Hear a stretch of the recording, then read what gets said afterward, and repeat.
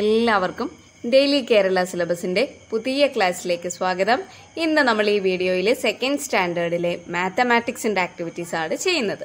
നമ്മൾ ഈ വീഡിയോയിൽ മലയാളം മീഡിയവും ഇംഗ്ലീഷ് മീഡിയവും ഒരുമിച്ചാണ് ചെയ്യുന്നത്. അപ്പോൾ ആദ്യം നമുക്ക് ഇംഗ്ലീഷ് മീഡിയത്തിന്റെ ചെയ്യാം, അതിനുശേഷം മലയാളം മീഡിയം ചെയ്യാം. ഇന്നത്തെ നമ്മുടെ ഫസ്റ്റ് ആക്ടിവിറ്റി എന്താണെന്ന് നോക്കാം. ബനാനാസ്.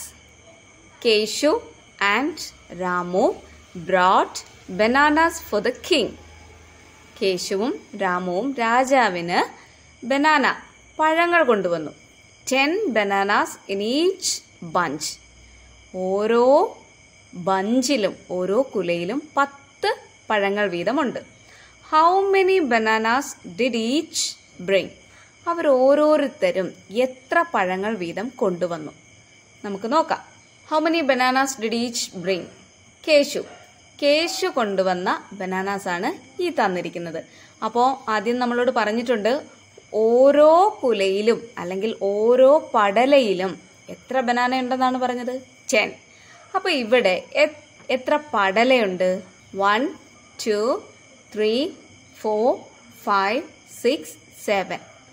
അപ്പോൾ നമുക്കറിയാം 7 പത്തുകളുണ്ട് അല്ലേ? 7 tens. 7 tens makes 70. ഇനി എത്ര വൺസ് ഉണ്ട്? 1, 2, 3, 4, 5, 6, 7, 8. 8 വൺസ്, 8 ഒന്നുകൾ അല്ലേ? അപ്പോൾ 70 പ്ലസ് 8 എത്രയാണ്? 78. സോ കേശു 78 ബനാനാസ് കൊണ്ടുവന്നു. അടുത്തത് രാമു ആണ്. രാമു എത്ര ബഞ്ചസ് ആണ് കൊണ്ടുവന്നത്? 1, 2, 3, 4, 5. 5 ബഞ്ചസ്, 5 പടലകൾ. ഒരെണ്ണത്തിൽ 10, അങ്ങനെ 5 ഗ്രൂപ്പ് ഉണ്ട് അല്ലേ? അപ്പോൾ 5 പത്തുകൾ ചേർന്നാൽ എത്രയാണ്? 5 tens make 50. Then how many ones? എത്ര ഒന്നുകളുണ്ട്? 1, 2, 3, 4, 5. 5 ones. അപ്പോൾ 50 പ്ലസ് 5, 55. കേശു 78 ബനാനാസും രാമു 55 ബനാനാസും കൊണ്ടുവന്നു. Okay. Who brought more bananas? How many more? ആരാണ് കൂടുതൽ ബനാനാസ് കൊണ്ടുവന്നത്? ആരാണ്? 78 ആണോ വലിയ നമ്പർ? 55 ആണോ വലിയ നമ്പർ? യെസ്, 78 ആണ് വലിയ നമ്പർ. അപ്പോൾ ഏറ്റവും കൂടുതൽ ബനാന കൊണ്ടുവന്നത് കേശു ആണ്. How many more? എത്ര കൂടുതൽ കൊണ്ടുവന്നു? 55നേക്കാൾ എത്ര കൂടുതലാണ് 78? അതറിയണമെങ്കിൽ 78ൽ നിന്നും 55 മൈനസ് ചെയ്യുക. 78 മൈനസ് 55. ഇവിടെ 8 വൺസിൽ നിന്നും 5 വൺസ് മൈനസ് ചെയ്താൽ എത്രയാണ്? 3 വൺസ്. 7 ടെൻസിൽ നിന്നും 5 ടെൻസ്. 7 പത്തിൽ നിന്നും 5 പത്ത് കുറച്ചാൽ 2 പത്ത്. So 2 tens and 3 once makes 23. 2 tense 20. 3 once 3. 20 plus 3 23.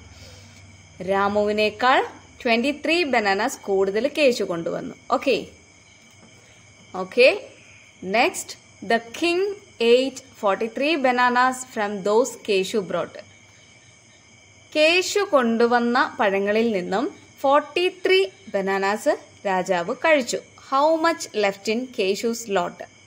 അങ്ങനെയാണെങ്കിൽ കേശു കൊണ്ടുവന്ന ബനാനാസ് ഇനി എത്ര ബാക്കിയുണ്ട്? കേശു കൊണ്ടുവന്നത് 78 ബനാനാസ് ആണ്. അതിൽ നിന്നാണ് 43 ബനാനാസ് രാജാവ് കഴിച്ചത്.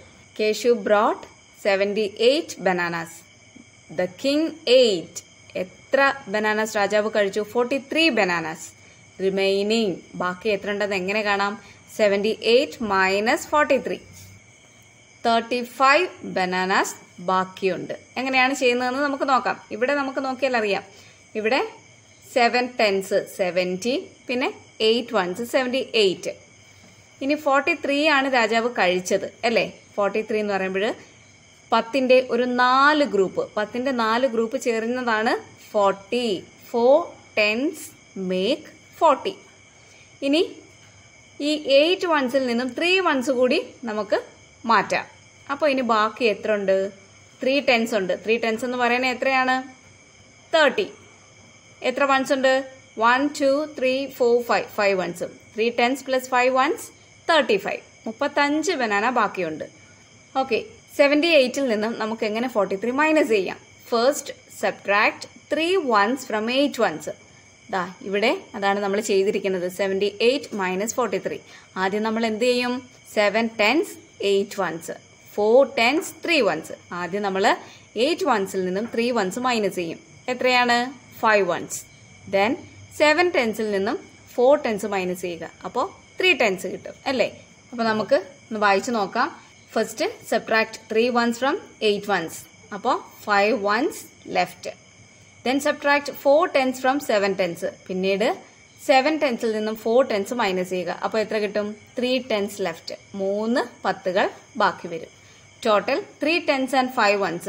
എത്രയാണ്? 3 10s plus 5 1s 35. Total is 35.